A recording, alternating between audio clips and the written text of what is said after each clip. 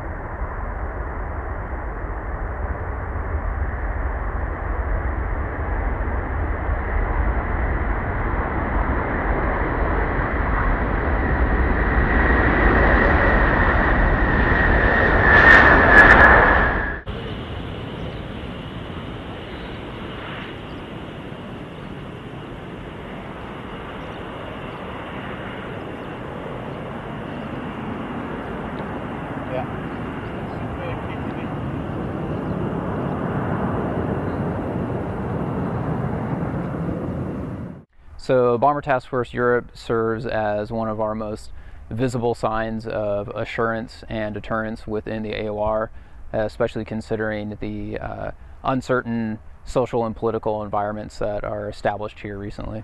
The purpose of the Bomber Task Force is to come out here and cooperate with both our joint and NATO partner nations and use that opportunity to train in a dynamic fight where we can optimize our communication and tactics across a broad spectrum of warfare.